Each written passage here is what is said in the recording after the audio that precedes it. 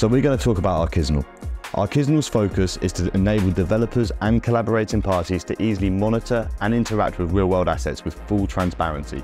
The architecture, engineering and construction industry is huge and is completely reliant on the exchange of real-world assets. And yet, we still have not perfected the optimal way to work together.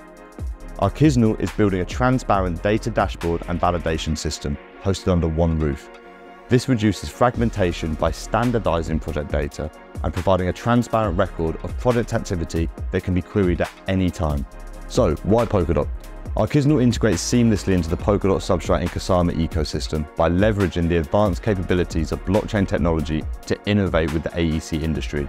Utilizing the robust and secure infrastructure of Asta and Polkadot, Archisinal offers a platform for secure data transfer, transparent transactions, and access to a creator economy for design professionals.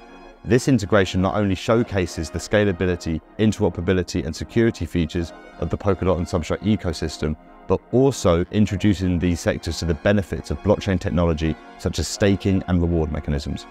As we work towards the North Star of transparency and accountability in the AEC industry, we see many use cases for Archisinal in both the MVP and post-MVP product offerings.